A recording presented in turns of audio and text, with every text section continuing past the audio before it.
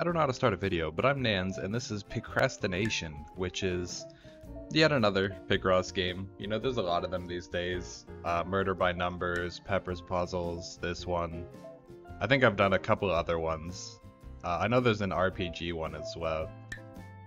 We're just gonna get into a puzzle here. I've already done all the tiny and small ones, I believe, and can't figure out how to change my save, so we'll just be doing this. But for those of you who don't know what Picross is, we have a grid here. Only some of the tiles are correct, and some of them are not correct. So what we want to do is try to use these hints along the edges to figure out what it could be. So for example, this is 14.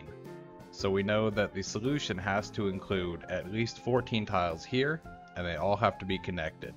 Because this is 15 long, we can safely say all 13 of these have to be selected, because it's either this one going 13 this way, or this one and then 13 this way. So we know that this middle section is definitely, you know, the entire thing. So going this way, we know we can block off to here, because this is 5, 10, 11, 12, 13. And then going the other direction, of course, we can do that. So we know that all of those ones have to be included in the solution. This one, same principle. It's the middle 5 because it would be 5 and then 10, 5 and then 10. And for 12, it would have to go to here, I believe. Yeah, 5, 10, 12. So there. And then going back that way. And then all of those ones in the middle. And the same for that one. So it's sort of shaping up here a little bit. We can see maybe like an anvil or a pedestal of some kind. I'm guessing these ones are probably centered, as much as they can be, at least. But we will see. So now we can start to use these clues to help us out a little bit here. So for example, we can see this is 1 and then 12. So this means that somewhere in this row, there's a single box, a space, and then 12. So of course, it could be, the one could be here, or it could be here, because 13 gives an extra 2 spaces, so there has to be at least 2 spaces somewhere in here. But because we've identified these, this music's a little jamming. Because we've identified these, we know that the one can't be this, of course, because there's no space for 12 after. So we can say it's, you know, 5, 6, 7, 8, 9, 10, 11, 12. And then one of these has to be the one, but it can't be this one, so we can block that one off, and now we know for sure that that is good. Over here, it's 2, 2, 2, 2, so we can block this off and this off safely because those are already 2s. This one, we know that the other ones can't be either of these because there's 2 here. In this one, it's 7, which means if we know that this one is definitely in, the furthest away it can be is 2, 3, 4, 5, 6, 7. So none of these 4 can be it. Up here, that gives us 8, which means it definitely can't be there. And now we might be able to do, this is 3, 8, and this one is 5, 6, 7, 8. So we know these 3 tiles have to be it. Can block those off now, of course. This has a 2 up at the top. So we can easily say, if there's one here, it has to be connected, and then we'll put a space. Down here, again, we can do the same principle we did with the 12. So we can drag this one up to here, and that one there. Block those off nice and neat. And these ones, again, we can do the same exact thing. And get all those blocked off. So this one starts to be a little bit weird. It's 1, 1, 2, 2. So because there's a 2 here and it has to be in the order 1, 1, 2, 2, we know that the second one here has to be the other 2. There can't be anything there. And now we know there's a 1 and a 1 somewhere in here, but for now we will have to deal with the other stuff. Let's just get the 11 and 12 up the same way we have been. Here we've got 2, but only 3 spaces, giving us that definitely has to be it. Blocks off this, grabs this. Now we have another column done. We'll block off that too, giving us that complete.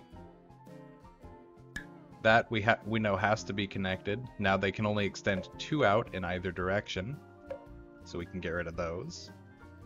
And this is basically just how Picross goes. It's a nice, simple puzzle game. I prefer it over like Sudoku, just because it, you know, feels a bit better to be clearing things this way. It makes you feel smarter, or at least it makes me feel smarter. So here we've got 2 blocked off on this side, which means that it has to be 10 extending this way. So 1, 2, 3, 4, 5, 6, 7, 8, 9, 10. 5 and 7 can't fit below here, so we know that that has to be blocked off. And now there's only 7 here, so we know for certain the middle 3 there. And 1, 2, 3, 4, 5, 6, 7. That's cleared itself up nicely. 13. This is now 3. This is 12. So we know it can't be there. These tiles could still be the 2. So we're going to leave those unmarked for now. But we know these have to connect in because it's, you know, 1 and then 11 or 12.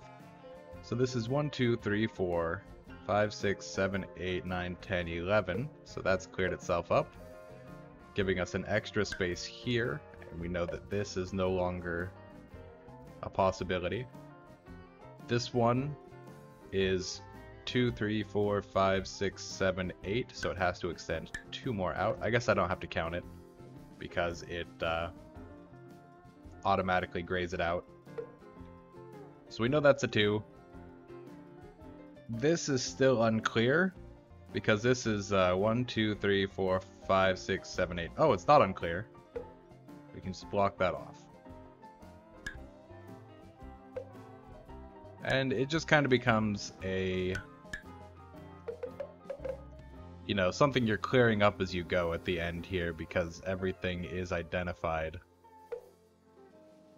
So we know that's done. Ooh, now that's a problem. Interesting. Yeah, I think those were wrong, and we wanted to do that instead. I'm not sure how I got that mixed up. I might have just accidentally held down the wrong button, but it should be fixed now, I believe. So 1, 2, 3, 4, 5, 6, 7, 8, 9, 10, 11, and a block.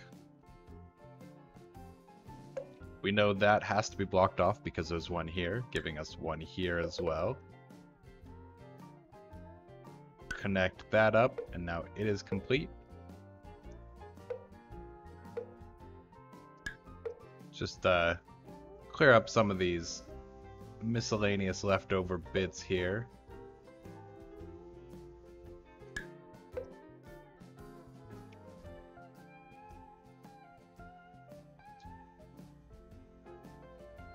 So I don't think we have any final leads, do we?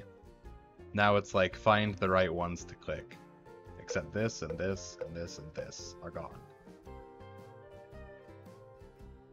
So there's one in either of these two, and one in either of these two. It's probably mirrored, right? So it's like this. Yeah, there we go. It comes in pints, so it's a beer glass, I guess. But that's Picrastination. That basically sums up exactly how the game is. You've got larger puzzles. If we go back to the level select here, you can go up to huge, which are just immense. Look at this. 25 by 25. So there are lots of puzzles. It's on Steam. The link will be in the description, assuming I remember to put it there, but, you know, I probably will. Either way, it's a cool game. If you like puzzle games, you should check it out. And if you like Picross games, this is probably one of the better ones. I think it even has workshop support. I don't know if I can view that in-game here. Level packs, perhaps? I don't know. I'm pretty sure there's workshop games. But it's pretty cool. You can customize it too. Look at this. Color schemes. Look at this. It's not changing very much. Oh, there we go. So DOS attack. Random is random each time. Violet tendencies. Attack of the mutant camo. Clarity. Oh my god, that's such a bright red. Pale blue insignificance. The majesty of gold. The color of money. Back to the Fuchsia. I like that one. They're all puns. It's very nice. Streets of Beige, also very nice. Pine Killer, nice. But yeah, it's a cool game. You guys should check it out. And I'll try to do videos more often. You know how it is. I just get distracted with things for a few days and then suddenly it's 8 months later. But, you know, I'll be trying. I've also been trying to stream a bit more on twitch.tv/nanzington. Link is in the description. It should be at least. And I'll see you guys next time.